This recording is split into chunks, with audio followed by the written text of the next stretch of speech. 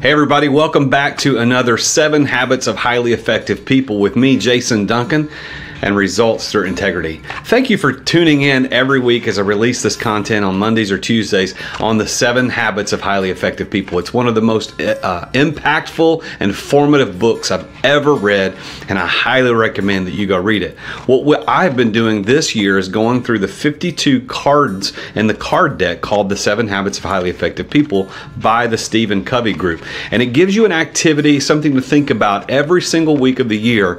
And I thought this would be important to give content to you, my followers out on LinkedIn, Instagram, and of course here on YouTube.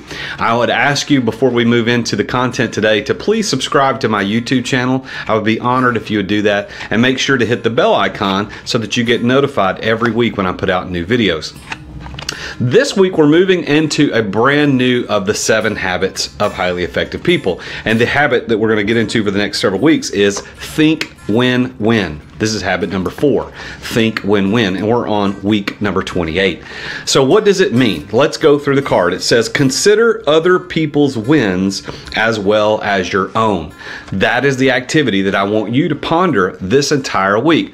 Consider other people's wins as well as your own. The 2 points on the front of the card say this: pick an important relationship that could benefit from win-win thinking. So think about it.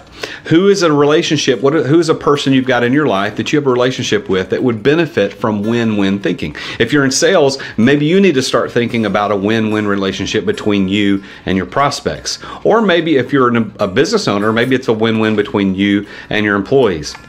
It goes on to say, write down your wins and the other person's wins. Don't know what they would consider a win? Ask.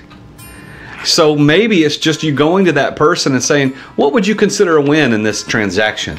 What would you consider a win in the way that we're doing business? And if they say, well, I think a win would be X, Y, or Z, write that down and then contemplate how you can get what you want and they can get what they want as well. If you flip the activity card over to the back, it has an ask yourself question. And it says this: ask yourself this: in what relationships are you less likely to think win-win? What benefits would come from considering their wins? You know, I think all of us probably have relationships where we don't think win-win. We just think about win-lose. And we might not even think about the term lose, but we're only thinking about our win. And if only one person wins, then another person loses. Maybe it's when you're negotiating the price of a hotel room, right? You just want to get the win. You want to get a discount.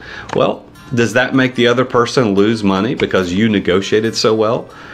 It could be a hotel room, it could be a cleaning company cleaning your office, it could be someone doing your landscaping. When you win and they lose, are you really winning anything worth winning? It goes on to say this: when we are highly effective, we value other people's wins equally to our own. We take time to identify both our wins and their wins.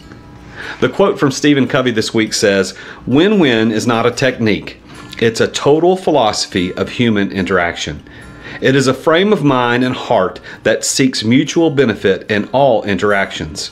Win-win sees life as a cooperative, not a competitive, arena. I hope that that helps you this week to consider other people's wins as well as your own. And if you haven't already subscribed to my YouTube channel, I would very much appreciate it if you did. Follow me on LinkedIn or Instagram at The Real Jason Duncan for other content. The personal stuff is usually on Instagram, and all the business stuff is on LinkedIn. I would be happy to engage with you at either place. And remember, Jesus is King.